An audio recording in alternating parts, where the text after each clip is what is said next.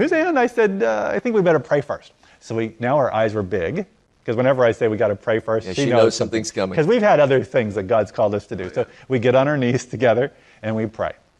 And we get up, and I said, now look. I said, when God called you and me to be husband and wife, we are a team. I said, I'm about to tell you something that's way out there, beyond anything He's ever asked of us or called us to do ever before. I said, if God is in this, I trust that He will show you. Maybe not in this second, but maybe in the days ahead, whatever. Now, there was little tears in her eyes. I mean, she knew, it wasn't that she was like discouraged. She was moved in her heart. Yeah. She knew this was a serious moment. This is big. She said, okay, tell me. So I told the story that I just told you. And she listened. And I was prepared. I didn't know if she would start crying, like weeping, because, we have 3 children. And my wife is a mama bear of those children. I mean, she makes sure that they have clothing and education and food and everything, and that's wonderful. She's an awesome mom. And I did not know what her reaction would be. She looked me in the eye, and she's a very quiet, gentle person. She's my opposite, okay? So I'm on the shyer side, and she said very quietly, this is what God has spoken. So this is what we'll do.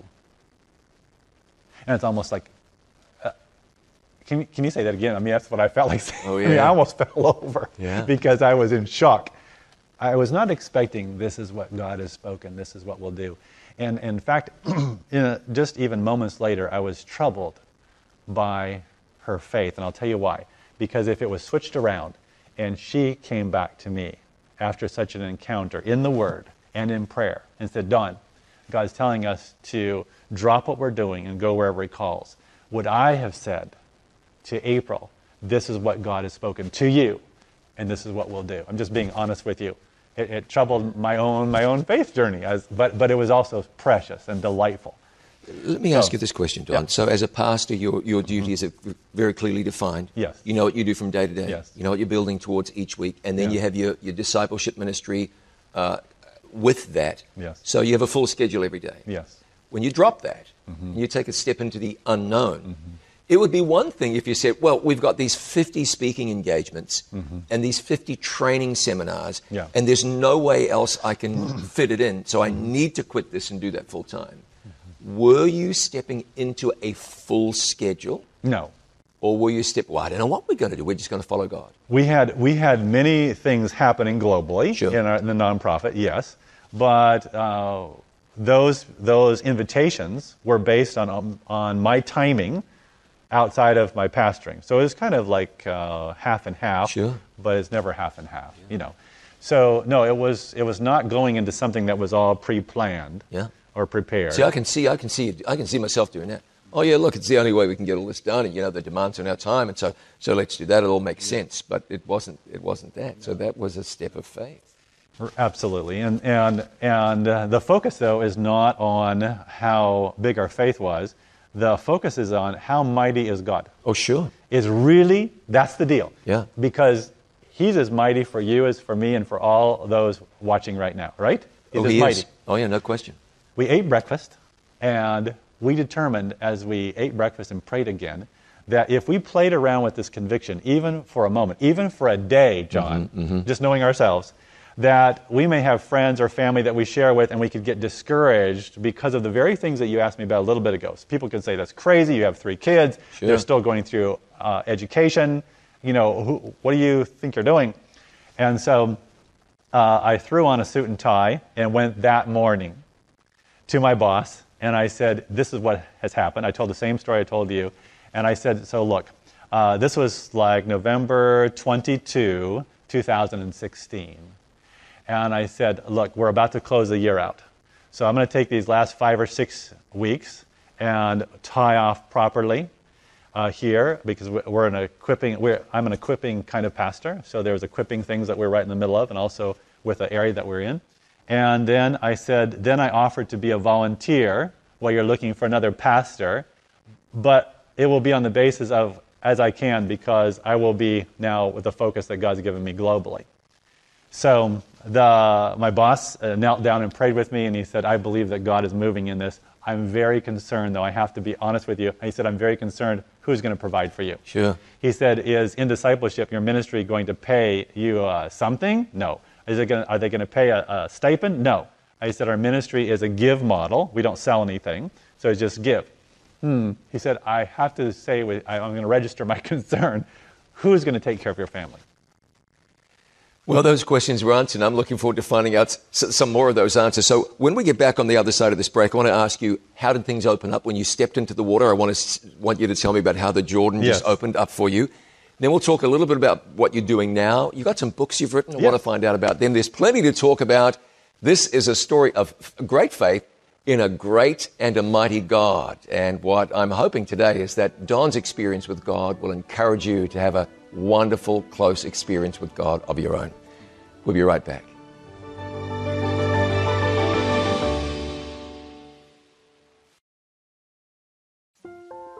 This is Pearl. When Pearl heard about the Eyes for India initiative, she decided she was going to take matters into her own hands. When Pearl's birthday came around, she invited all of her friends over for a birthday party, and the theme of the party was Eyes for India. She told her friends about the thousands of people in India who couldn't see and how this critical eye surgery could change their lives. Instead of gifts, Pearl asked that her friends bring donations for this important project. Because of Pearl's influence, 7 people are now able to see. Her story inspired our brand new mission kit. It's a box that has everything you need to fundraise your own project for Eyes for India. Whether it's at the front desk of your business, part of your small group, or a special church project, this kit is guaranteed to change lives. We can't wait to hear about all the creative ways you find to make this resource come to life, just like Pearl. Hello, I'm Dr. David DeRose, a specialist in internal medicine and preventive medicine. And I've been surprised over the years in working with patients and studying the medical research literature just how powerful in the life of those that you love.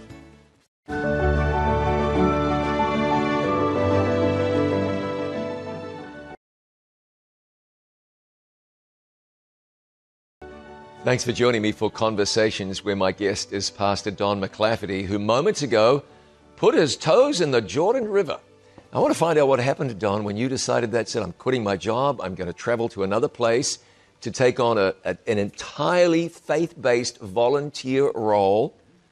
What did you experience? I mean, immediately the money poured in and the speaking assignments stacked up on top of each other, or how did it play out? Because this was a step into the unknown. Yes. It wasn't quite that exciting. So it never is. I mean, it was exciting in a different way. Sure. Exciting that we didn't have those things happen. So that is exciting also. Yeah, for sure. So how did you see God work this thing out and establish this and confirm this is really where I want you? Mm-hmm. Well, first of all, people didn't know that we were taking this step.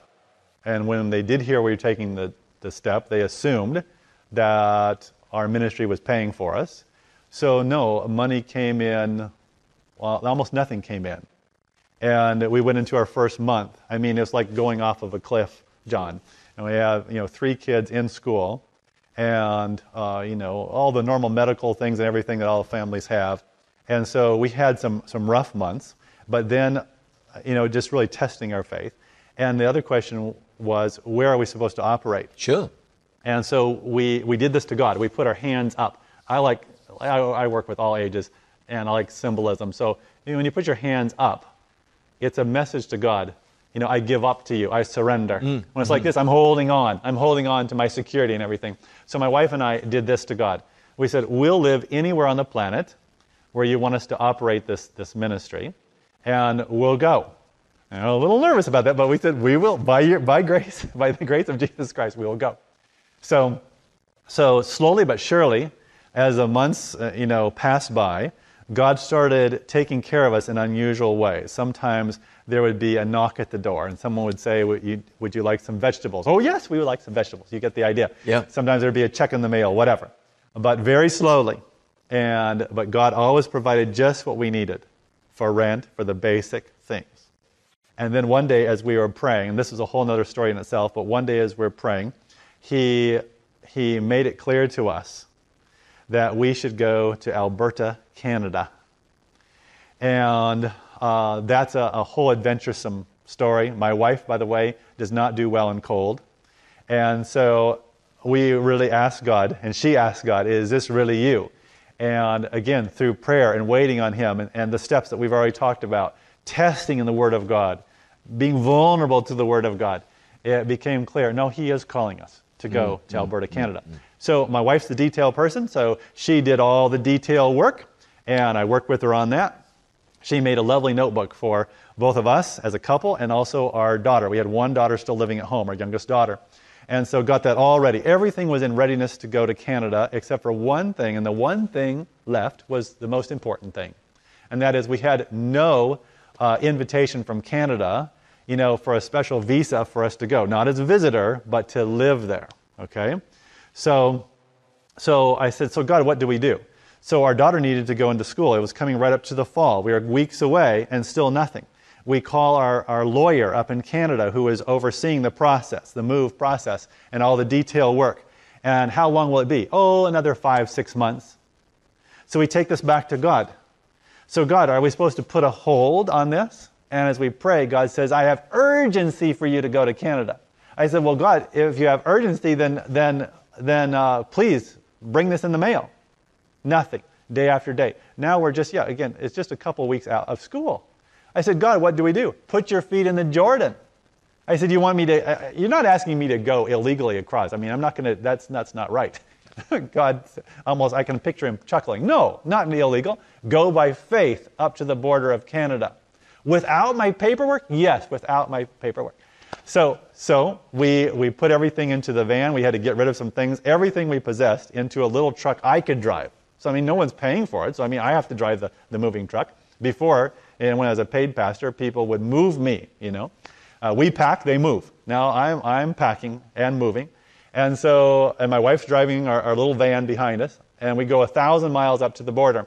And every day we check our email, and with expectation that something will happen good from the lawyer. Nothing, mile after mile. But guess what? On the very morning, we're 2 miles away, literally, from the border to cross into Canada. Guess what happened? Just guess. You got an email saying, here's the paperwork, download it, and go to the border, and we're going to welcome you to Canada. No, nothing happened. Nothing happened. Nothing at all? No, nothing. I'm 2 miles away. I said, so God, home, which we don't even have anymore, home is 1,000 miles behind me, and we're 2 miles away, and God, there's nothing from the lawyer. I have no legal way to cross. What do I do? And that still small voice of God says, keep putting your foot in the Jordan. I said, so what does that mean? Go to the border and present your papers. But God, I said, this is all, just direct with God. God, I said, my wife has lovely notebooks with everything but the one main thing that we have to have. Go, put your feet in the Jordan. So we hop into the trucks and we go, we're going up there. And of course they wave me. They see me in the big moving truck. They wave me over because this is not going to just be show your passport and come for a visit. So they wave me over. They know I need to have a sit-down visit with the officers. So our little family troops in there. We present our lovely notebooks, and they go through it, and the man is impressed. He said, wow, your wife has done such a wonderful job. I'm starting to sweat a little bit because I know what's coming. And his brow furrows, and he says, but you are missing something, sir. You don't have your proper paperwork from our government to allow you to move here. You're not visiting, correct? I said, no, we're not visiting. You're moving here, right? Yes, sir. And you don't have it? No, sir. Then follow me.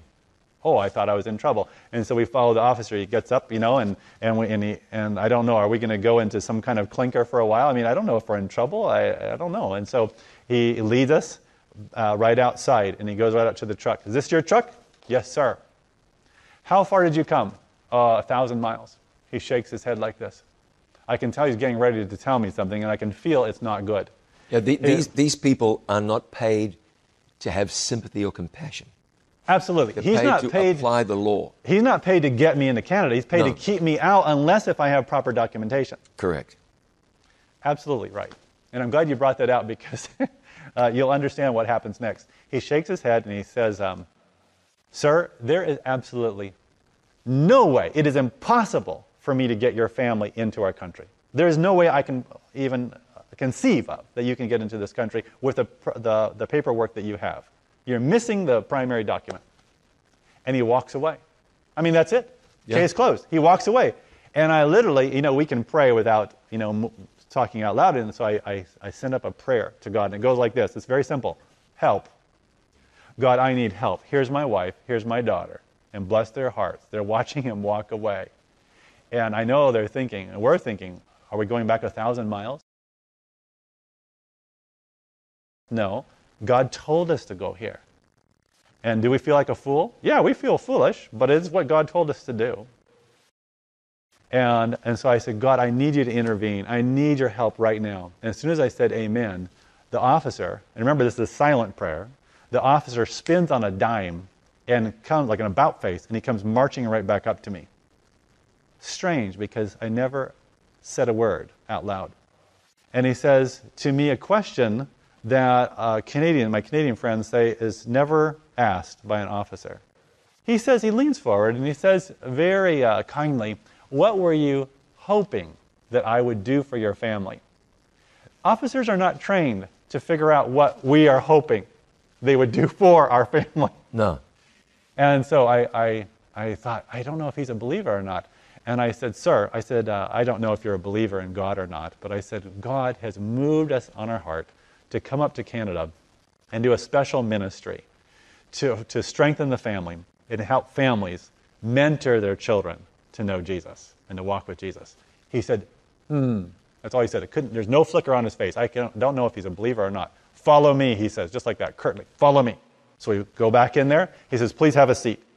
For 1 hour, he works on it, bless his heart, trying to find out what he already had told me is totally impossible. 2 hours he works. 3 hours he works. And then he gets another agent, and then another agent. So 3 agents are working, or officers are working. And 4 hours, 5 hours, after 5 hours. And we were praying and praying and praying. He says, McLafferty family, please come forward. We come forward. And he has our passports there, and he goes, no way. He says, welcome to Canada. And he found us a way. That's a whole other story, but he found us a way. And then I said, sir, again, I don't know. I just dropped my voice. I don't know if you are a believer in Jesus Christ. But I said, may I pray a prayer of thanksgiving right now? Bless his heart. He looks to the left. He looks to the right. And by the way, that's not the context of going into Canada in that setting. I mean, they're not used to having people pray, certainly not out loud. Oh, absolutely. In that setting. Are you with me there? 100%. So he's nervous. I think I know the very border crossing that you're probably. talking about. We won't say it, but yes. Yeah. So he's nervous about it. And he says the third time, follow me. So we go out, and I thought, I hope I didn't upset him or something. Yeah. And we go out there, and I said, sir, again, I don't know if you believe that God even is real or not, but God, the living God of heaven and earth, he just worked a miracle through you as an officer here at this border because you had told me that this was impossible, and he found a way. And the man was shaken up, visibly shaken. And he said, what you don't know is the other part of the story. He said, just a few months ago, my wife and I, who have been followers of Jesus Christ, we gave up on our church. We just got discouraged. We gave up on the Lord Jesus Christ. We just said, he doesn't exist. Because he's not intervening in our life, we don't see any evidence of his existence, and we have given up on both, church and God. And he said, today, just seeing that what happened, and he looked us in the eye, he said, I know personally that I knew of no way to get you in. It was impossible. He said, I know that God lives. And today, as soon as I get off of my shift, I will go home to my wife and I will tell her the story, and we will believe together, and we will make our home a place of worship. Fantastic. God is able, isn't he? He is. Yeah, those border stories, they're doozies. What an amazing experience. You got into Canada, this thing started to go. We don't have too many minutes, so briefly, and I want to ask you about some books you've written. Yes. Tell me about the kind of training opportunities you've had since that time. Oh, God just worked in such a precious way. Across Alberta and other parts of Canada, God opened the door to start having revivals and then to do discipleship training. And then, of course, we've continued to work around the world as well, in every continent except the Antarctica we talked about. Yeah. So God's just moving. And even during these days of pandemic, God still opens the doors for revivals and discipleship training, both online but also in person. Yeah, fantastic. God's moving. You know what I wish, and I don't want to sound like a subversive saying this. Be careful, do your thing, wear your whatever, keep your distance, whatever. But there's still a way. Yes, there's still a way for God to work. It may look different. Yes. It may not be able to do it exactly the same, but there's still a way. The people who've thrown their hands up in the air and said everything's off, can't do nothing, I think their God is far too small. There's a way to get certain things done. And thank God many people have been able to go forward in ministry and church and so forth. And we do it respectfully. Oh, 100%. Whatever, yeah. Yeah, we must. You got to respect the context. But the idea that doors are shut. No. I think God is the They're God. They're opening faster than ever. Yeah, amen. Hey, so you wrote some books. Yes. Tell me about those. And, yes. and I won't even ask you why, because I know that writing books is a lot of work, but God has given you experiences, you put them on paper. So tell me about them. Yes, and it's a joy to tell you about them because I don't sell them. I only give them away. Oh, okay. I'll give them to you. I'll give them to your ministry. I'll give them to whoever wants them. So these are the last 5 books, and I'll just tell you about them just real quick. One is Follow. Follow. Follow is a book about how to be a follower of Jesus Christ. Every chapter is a step to do with Jesus. This is not just for your own devotions, John. Like if I trust you with this, if I give this to you as a gift, it comes with a challenge. Go and read this with somebody that God calls you to disciple. Maybe someone who has a religious experience but doesn't have Jesus as their disciple maker in their life. All right. Okay, so that's that. Right. This next one, Discipling the New Generations. Our daughter Julie and I wrote this together. For 4 years, we prayed and wrestled with God about how to do this. The first 5 lessons are for parents and mentors. The last 20 lessons are for parents, mentors, and their children and teens. Nice. Okay? All right. And the next one is Live Like Elijah. This little book is taking the powerful lessons of Elijah in the Old Testament and showing that the same God who lived back then lives just as much today. And just as he provided for Elijah with nothing, it shares the last 3 years of our life how God provided for us in crazy ways. Like sometimes in the snowstorm, we'd have a knock at the door and someone would say, could you use a bushel of I know what it was apples. And I said very calmly, even though I really needed the food right then, I said very calmly, yes, we could use some apples. I said very politely, thank you very much, that's very kind of you. And as soon as I shut the door with a bushel of apples, I said, April, I said, God has answered our prayers again and provided. So just full of stories like that. Yeah, fantastic. Okay? The next one is called Come Home. Come home. In this time of pandemic, even though we are home more than ever, maybe it's time that we come home with our hearts to what God wants to do in our homes. Because, John, God has vision for our homes, for our families. This book can be used just for you personally. You and your wife could do it together. You can invite other families together. Either, if you're not comfortable doing that in your home, you could do it online. And a small group style, okay? Cool. And then the last one just came out. Schools and Discipleship. Nice. Schools and Discipleship is full of recipes of how a school can work with a home to disciple the kids intentionally. These little recipes can also be used in lots of other avenues or venues. He was raised largely in the great state of Alaska. He's been a logger, a commercial fisherman. In fact, it was while he was a commercial fisherman that he sensed God's call in his life.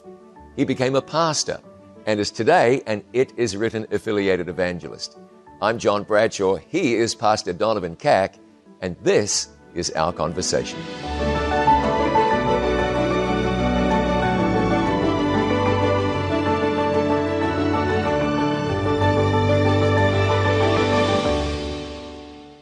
Pastor Donovan Cack, welcome to Conversations. Thanks for being here. Thank you. I'm glad to be here. So today, you're a full-time evangelist. Yes, I am. Traveling on the road with your family, sharing the Word of God with people. You've been in ministry how long? It's been 26 years. Just finishing my 26th year. As of today, 26 years. All right.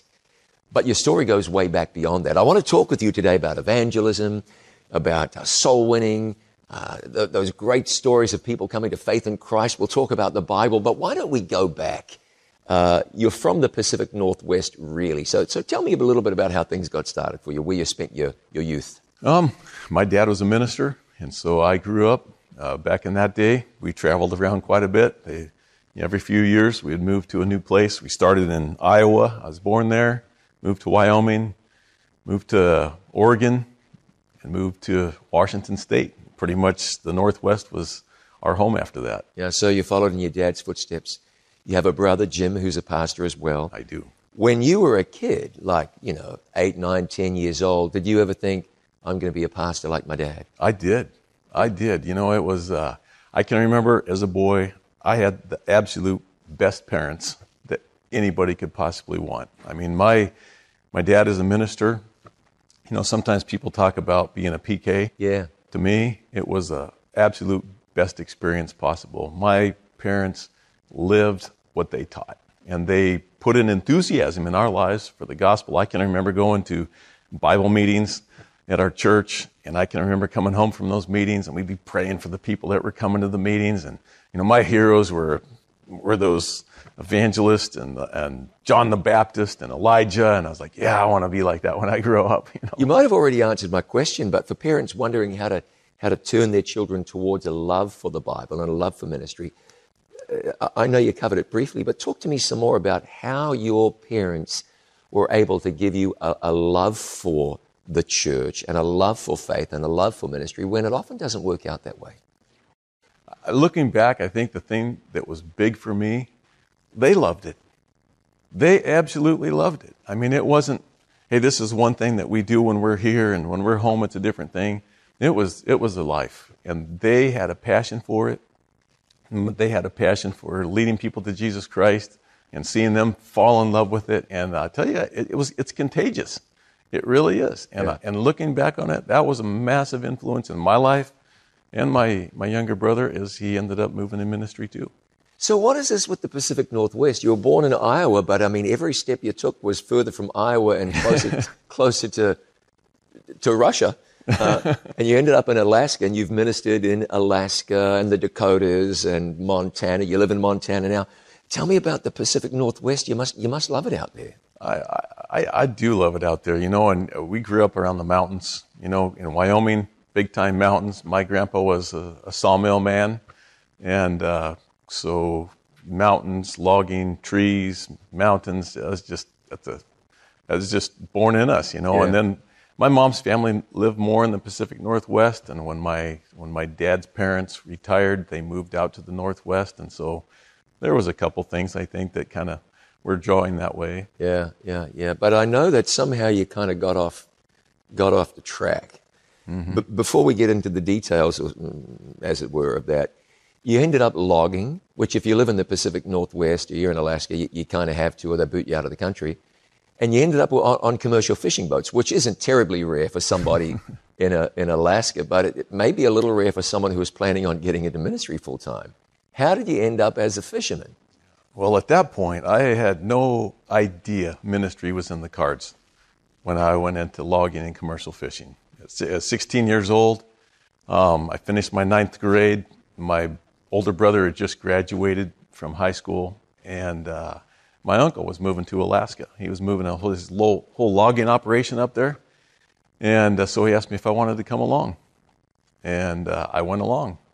And that summer, we were doing right-of-way logging, and at 16. At 16, yeah, and it got in my blood. Yeah. And it was exciting. My older brother stayed in it many years after I did. Right. But it was fun. Yeah, and then somehow you segued to fishing. I did. After logging for a while, my parents moved up to Alaska, up near Anchorage. And when they went up there, of course, I was really intrigued on what more was in Alaska.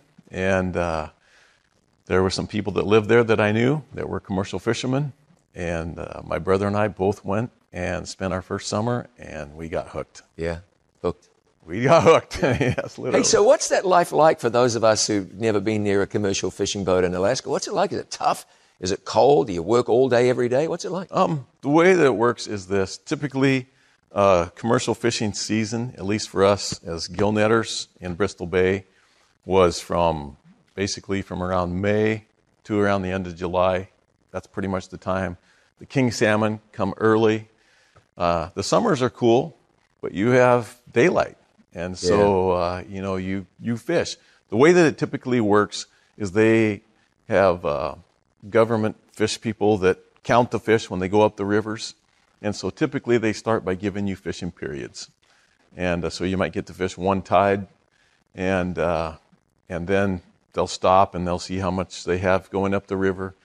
Yeah, but once they get their escapement up the river, you're on full time. On. Yeah. And it's gill nets, and so, we got 3 shackles about the length of a football field out behind our boat.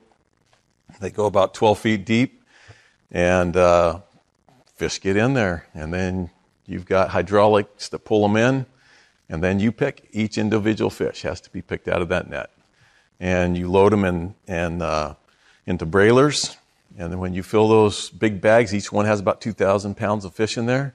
When you get those loaded up, there's tenders that anchor up out there where you're fishing, and you go over, you tie up to them, and they got cranes that come down, lift those bags off.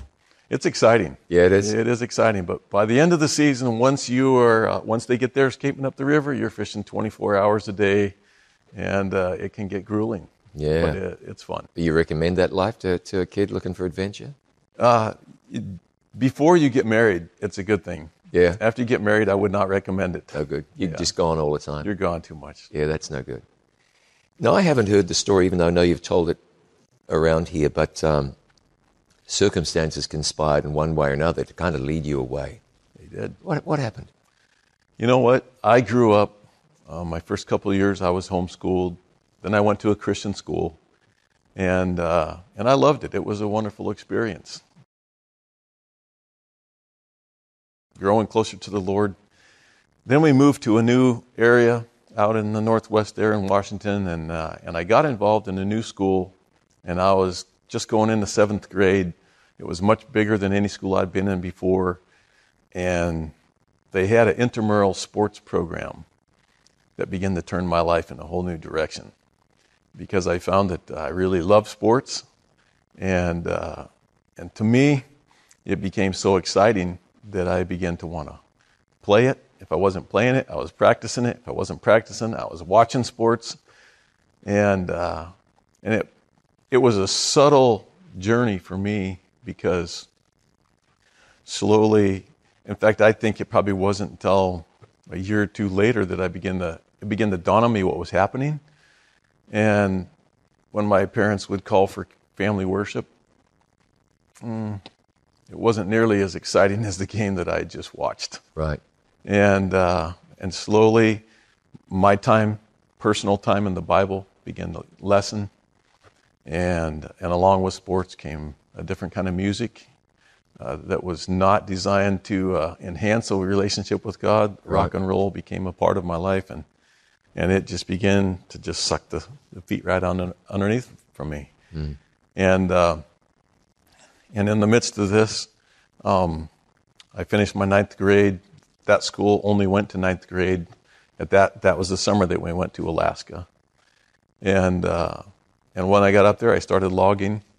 And during this whole time, John, I never stopped going to church. Mm-hmm. But I learned something. You can be just as lost in church as you can be doing anything you want to out there. And that is exactly what it was for me. I was in the church, but I was not having a relationship with Jesus Christ. So how'd this turn around? Well, you know what? When I was just working, logging, commercial fishing, I did some construction, removed asbestos. But it was toward the end of my time. I did 4 summers commercial fishing. And it was my last summer commercial fishing. That partway through that summer, we had some of our friends out there. Their boat went down, and the two crew members drowned. Oh, and you knew the crew members? I knew them, and okay. And at that point, I thought I was never going to die. I was never going to have to face anything like this, and that was a wake-up call. I remember I heard the news as I was listening to my Walkman. You remember what a Walkman is, John? Oh yeah, those are the days. And it was about 2:00 in the morning. And they were giving an update on the fishery. We had some really bad weather that night. And the planes were flying over, the C-130 flying over there looking. And then the report came on that they found these guys the captain of the boat had drowned, but he had his survival gear half on, but the 2 crew members didn't make it, and I was just like, I remember taking the Walkman off, I threw it on the top of the anchor, and I said, man, God, if you really are who you say you are, then I got to stop fooling around. And it was at that moment that I went in, and I went down in the cab of the boat, down to where my bunk was, and I reached in and I got my Bible that my mom had made sure that I took with me when I left home. Yeah. And I took it out, and I took it back on the bow of the boat, and I'll tell you what, it was at that moment that I knew that either I was going to be 100% for God or it wasn't going to be anything. And at that moment, the last thing on my mind was doing what I'm doing now. Yeah, right. I couldn't have imagined it in 1,000 years. Hey, so what do you think your parents were doing during this time, and how did they relate to you? Here's their second son who loved family worship and was excited about ministry, but they are seeing you drift. Mm-hmm. How did they relate to you during this time? How did they encourage you? Was there haranguing and hectoring, or were they especially patient? Or just tell me how they worked with you. You know what? They absolutely loved me. I never can remember one time them haranguing me about anything, but I can tell you one thing that I know my mom and my dad were both doing, and I knew it. They didn't have to tell me. They were praying for me, and they were praying big time. And, when you know that your parents are praying for you, man, I'll tell you, that's huge. And I believe that I wouldn't be here today if it wasn't for my mom and dad and their prayers. Yeah, that's something that all parents need to take on board, isn't it? Mm-hmm. Yeah. Okay, so presumably you got off the boat. You had a new heart. What happened next? Or when did you sense that God was calling you to train for ministry? How'd that come about? Well, even before that season was over, a seed was planted in my mind. I didn't recognize it at the time, but they had what they called fisherman's church. Okay. You just meet on the beach. Sure. And I don't remember who it was that was preaching that day. I can't remember a thing that he preached about except for one thing. And he said something and it grabbed my attention. He goes, we get to do something right here, right now, in this old, wicked, sinful world that is good, that we'll never get to do in heaven. And I was thinking, no way. Yeah, you got my attention now. Yeah, I can't imagine anything that we could do here that's good that we couldn't do there. And then he said, you'll never be able to lead a lost person to Jesus. Yeah, how about that? Amen. And I'll tell you, over the coming months following that, I could not get that out of my mind. Really? At that point, my goal, I wanted to get my own boat and permit. Sure. I wanted to commercial fish in the summertime. I'd be able to make enough that pretty much the rest of the year I could do whatever I wanted to do. And all of a sudden, as I began thinking about pursuing that, it felt empty. And then I thought about, starting a business and doing this, and it just seems so empty. And then when I combined that with losing those guys out there and just realizing how quickly life could be ended, I just began to sense that I wanted to do something that made a difference. Yeah. And but I knew that ministry wouldn't be it because public speaking scared me to death. And so I decided finally, when that conviction wouldn't go away, that I would become a pilot. Okay. And I would fly missionaries around the world. And you became a pilot? And I was working on it. Okay. I took ground school. I went to college, enrolled as an aviation major, took my ground school, started my flight training, and it was partway through my flight training that one morning I got up. I was just spending time in my Bible, and it was like, when are you going to do what I want you to do? And I didn't hear a voice, but the conviction just hit me, and I go, what do you mean? I loved flying, and I thought, man, this is it.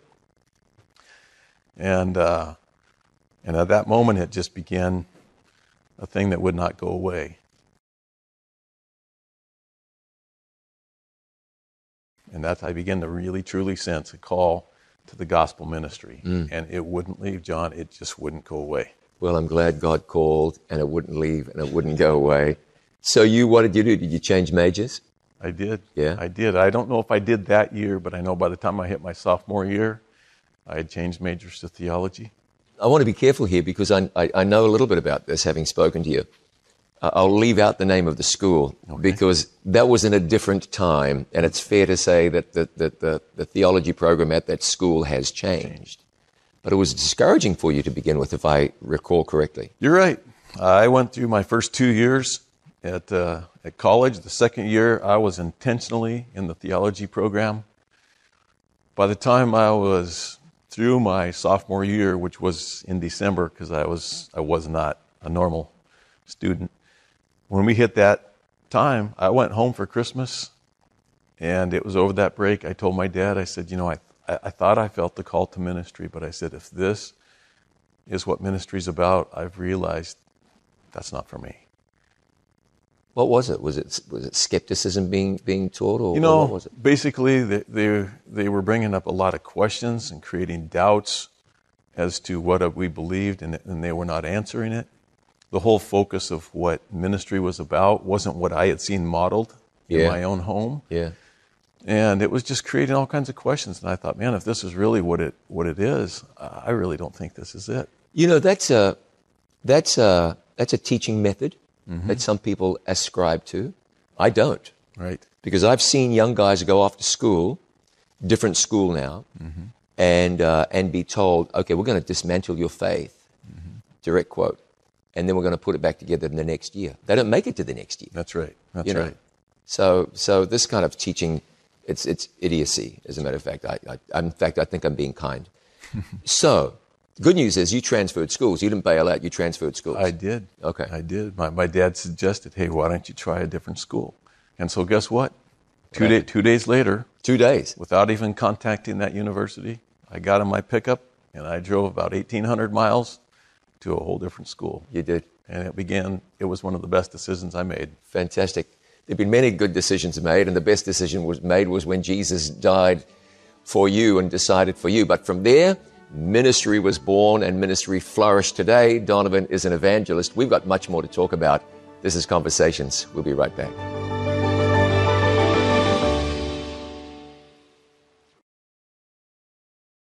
You know that at It Is Written, we are serious about the study of the Word of God. And we encourage you to be serious about God's Word also. Well, I want to share with you another way that you can dig deeper into the Word of God. And here it is. itiswritten.study. Go online to itiswritten.study and you can access the It Is Written Bible Study Guides. 25 in-depth Bible studies that will walk you through the Bible.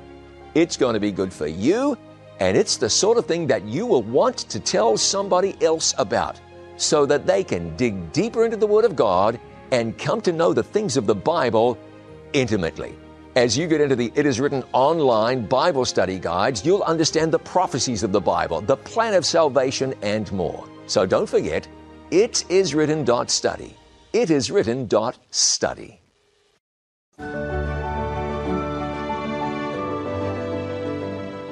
Welcome back to Conversations. I'm John Bradshaw. Special guest today is Pastor Donovan Cack, who is an It Is Written affiliated evangelist.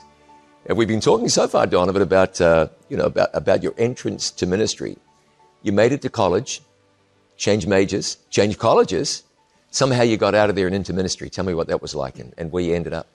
It was exciting because for me, I had my first district was on the same island that I had logged at. Oh, no kidding. On Prince of Wales Island up in southeast Alaska. So there you were back in town. People knew you. Back in the same place, that's right. In fact, some of the guys I'd stayed with in the bunkhouse were still there.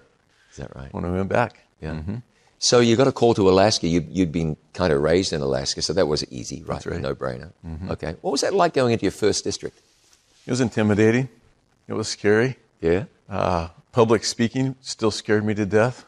I was not called into ministry because public speaking was the thing that was just burning in my heart. No? It was seeing people come to Christ. That was the thing that was burning in my heart. I remember the very first time that I had to get up and preach. and I was in the back room before you come on the platform. I was so nervous, I felt like I was going to explode, and I actually had to get down on and do push-ups to try and get some of that nervous energy out.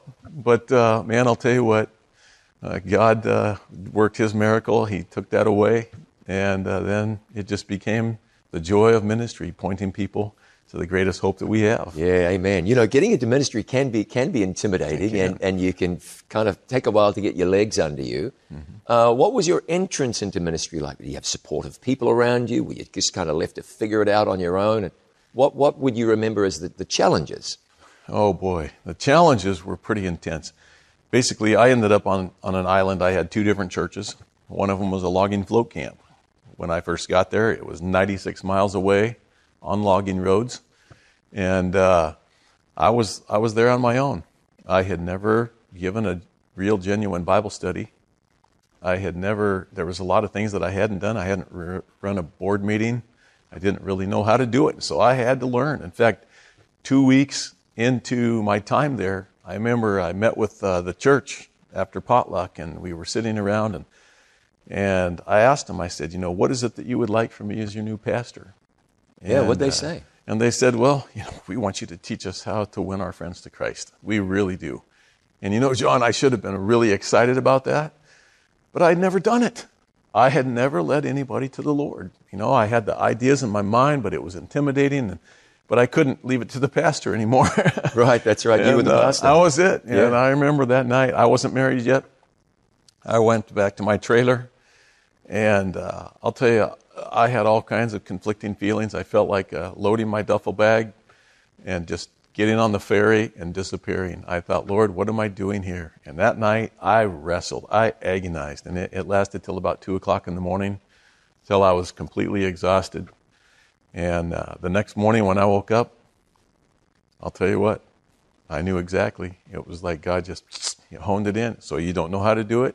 You get out there and you figure it out. And you did?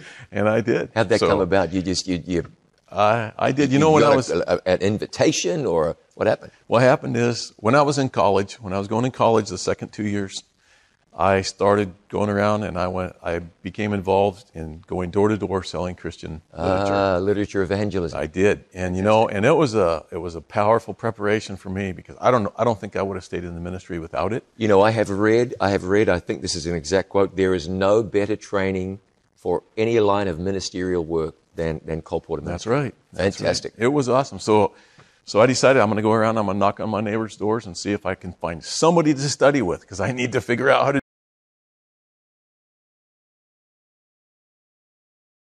do this. So I did. I knocked. Hey, I'm Donovan. I'm your new neighbor. Just moved in the area. Wonder if you'd like to study the Bible. Not even that super of an approach. But guess what? Just straightforward. By the end of 2 or 3 days, I had 4 different families that said yes. Really? And it began a process for me. I remember as I began to do Bible studies, I really didn't know what I was doing. And I remember the first time I was asked a question in one of those studies that I did not know the answer to. And I came away from that Bible study feeling like a complete failure. I had just blown it. Uh-huh. And I remember I got back home and I called my dad. My dad's a minister, remember? And I said, Dad, I don't know. I think I've just absolutely blown it. They asked me a simple question I should know the answer to. And now here, I had to tell them I don't know. And they're going to think, man, this is the pastor and he doesn't know. What kind of church is that? And he said something to me that just completely took all that stress away.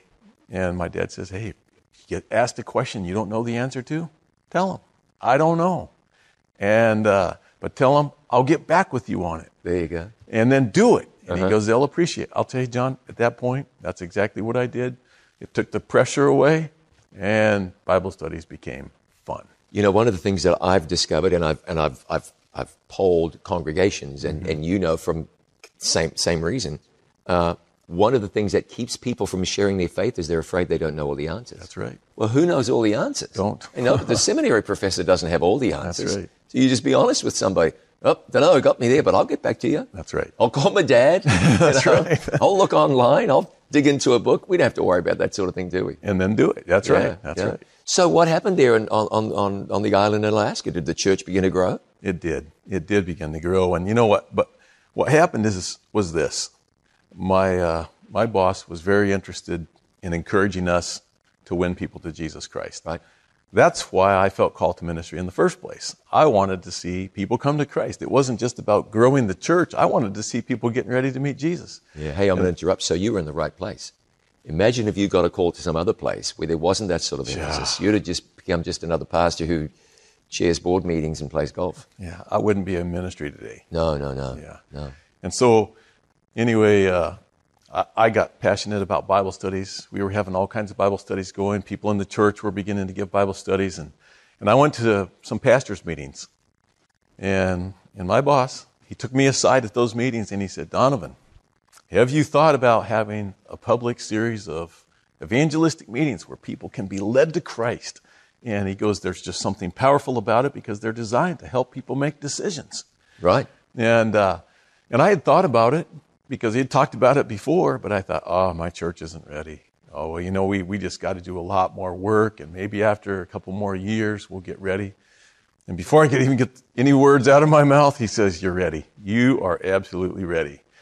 And we got up, we walked down the hall. He introduces me to our conference evangelist, and he says, Donovan wants to do meetings. And I'm thinking, I didn't say that. He assumed the sale. He like did. A good literature evangelist. He did. And I'll tell you what, it was exciting because we sat down, we set up a date for the meeting. Now I had something to work for and a time. And so I went back and talked to the church, and they began to work a little more intentionally. And guess what? When he came down and he held a series of meetings and he stood up just with his Bible in his hand, I got riveted personally. Yeah. And I got excited. And not only that, but our hall was packed. And you got to remember, this church was on an island in a little tiny town of Craig, southeast Alaska. And we only had about 20 people coming to church. At the end of that series, we had 11 baptisms. Wow, that's powerful. The church was ignited. Yeah. I knew I was addicted. I was hooked. I was absolutely hooked. You could not take me away from that. And I knew that for the rest of my life, evangelistic meetings were going to be a part of the life of any church where I was going to pastor. That administrator you referenced, Jim Stevens, right? Yes. Still holding meetings today. Still holding meetings. Yeah, still on fire. Thank God. Still leading people to Jesus. That's right. That's what happens. And something else that he did that was such a big thing for me personally was every month he made a huge investment in us guys that were just new ministers. And he flew all of us up to Anchorage just to spend a whole entire day with us, encouraging us in ministry, letting us ask questions. And to this day, I look back at that as being a huge factor personally in my growth in evangelism. Yeah, one of the things a lot of church members don't realize, many pastors, and I don't mean to throw pastors under the bus with my comment about just another pastor playing golf, because, I mean, not that any pastors we fraternize with would be, nothing wrong with golf, Pastor. So let's quit while we're behind. But a lot of pastors aren't taught in school how to give Bible studies or to conduct evangelistic meetings. Some of them aren't encouraged to do it. Some of them are encouraged not to do it. That's right. Many young pastors aren't mentored. Like you had the privilege of being mentored by Jim and encouraged by those around you. So the church members might want to remember that we all want our pastor to be like Jesus, and there's not a single one that is. So you were encouraged. You were kind of thrust in the deep end here. How did it impact your church? You said there was an influx of new members. What did it do for the members? Because they were asking you, teach us to reach others. Did that work? It worked. It worked. And the church began to grow and grow. It wasn't long after that. In fact, it was 1 year after that, we did our first satellite meeting. Oh, great. Net 96. Yeah. And they wanted It Is Written. By It Is Written, yeah. Yes, indeed. And you know what? They were excited. They were the ones that pushed it. They said, we've got to have this. See what happens? It happens. Yeah. And we had more baptisms from that one. And after that, they were wanting to plan the next one. Great. Hey, you said a moment ago, you believed your church wasn't ready. Oh, man, we hear that all the time. I don't know how many ready churches there actually are. We've had, I've had meetings that have been postponed or cancelled because the church was in turmoil or there were problems there, and it really wasn't the time. But how often is a church really not ready? You know what? As I've gone in and done meetings, the biggest thing is that people invite people. Yeah. If they'll invite people, man, I'll tell you, I've watched churches that thought absolutely about calling the meetings off, and then when it's over, they're saying, man, if we would have known it was going to be like this, oh, man alive. We're glad we did it. Happens to us all the time. Mm-hmm. If only we'd known. Well, we told you. That's right. We told you. This works. That's right. God is into this. The typical church doesn't believe it's ready. Some churches do. Yeah, we can do this. But how many times? We're not ready. Mm-hmm. So what do you do if you're the pastor of a church or you're the board of a church and it's that typical malaise? We're not ready. What do you do?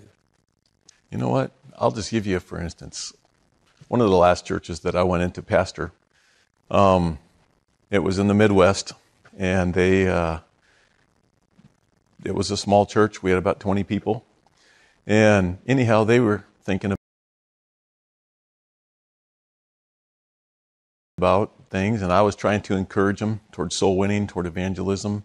First of all, I visited all the people and the members and stuff, and after we'd been there 6 months, 8 months, I began to talk about doing an evangelistic series, and they were kind of a little bit hesitant, and then they began to resist a little bit more. They say, well, it's going to cost a lot of money, and our church is in debt. How can we afford to do that right now? And besides, people are entrenched in their churches.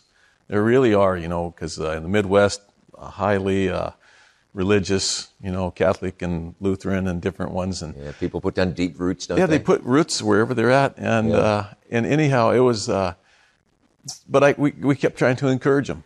And there was a resistance. And finally, I remember one night I came home and I said to my wife, I said, they're really kind of resistant to the idea. I said, what could we do? So we prayed about it. And out of that conversation, we came up with an idea. And the next board meeting that we had, I asked them if they would be open to us even using the building to do a series of meetings, because they were nervous. They just weren't sure it was going to work.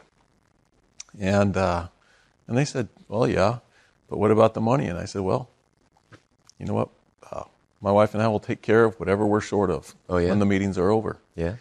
And, well, all the reasons were now gone for not doing a series of meetings. And we invited an evangelist to come, Jack Cologne. I don't know if you know him. Jack's a great evangelist. Yeah, man. Good friend of mine. And anyhow, so we set the date, and we were approaching the time, and the church members made a few invitations, but some of them wouldn't even commit to coming to the meetings. Really?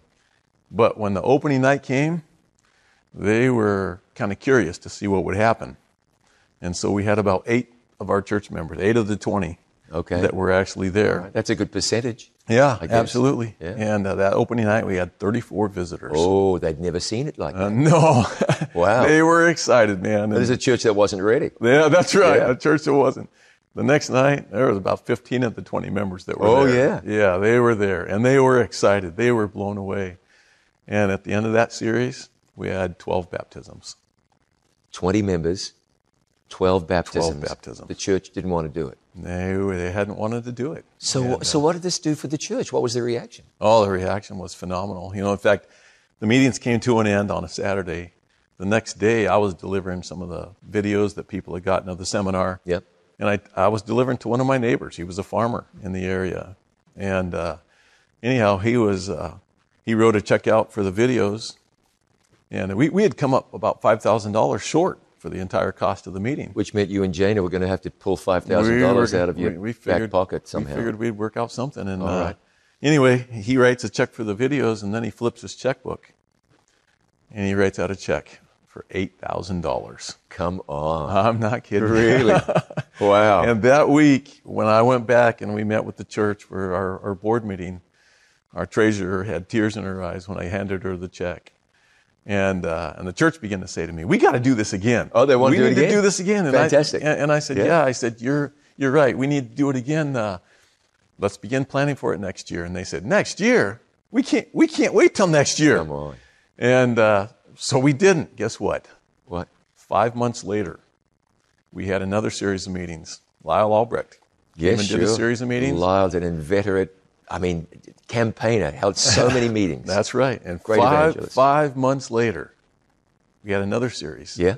19 more baptisms. No way. 19 more So baptisms. 12, and then 5 months later, 19. And it was all in the same year. Fantastic. And so, you know what? God had to, and after that was it. I had to get out of the way. The church was on it.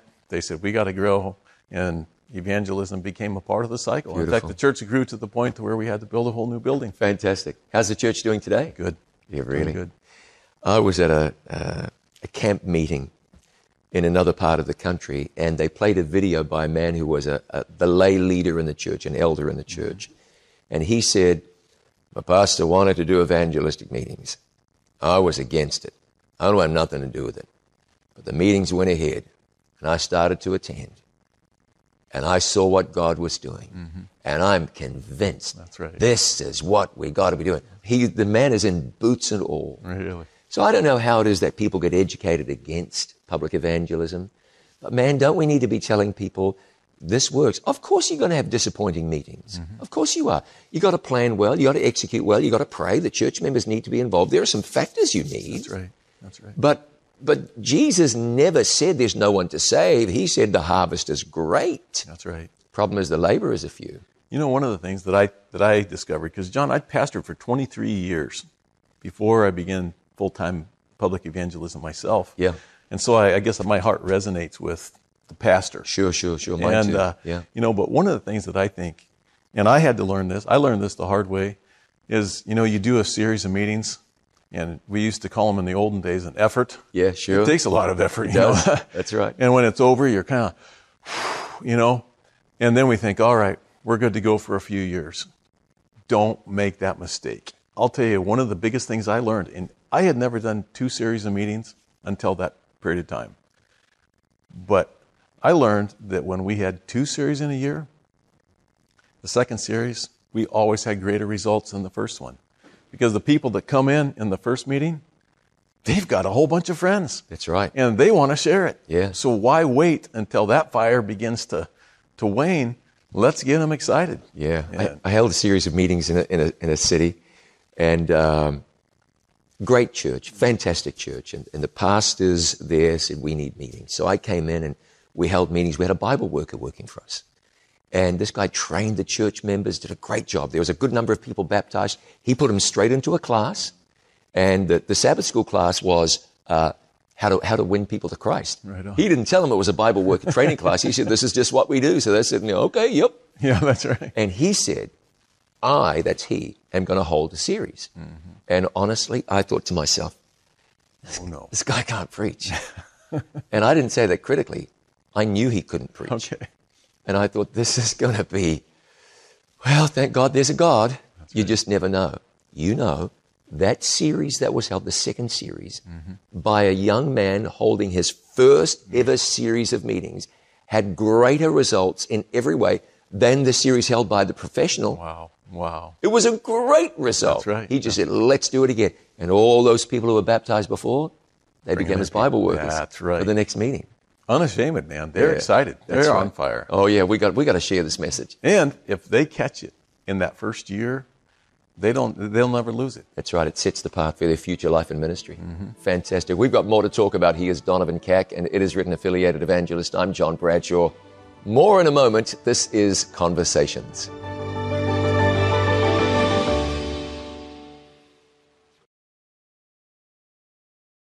Hi, I'm John Bradshaw from It Is Written. The It Is Written Bible studies have been used around the world by people who want to understand the Bible better. They're short, they're easy to use, and they're life-changing. And in them, you'll find the hope and the peace that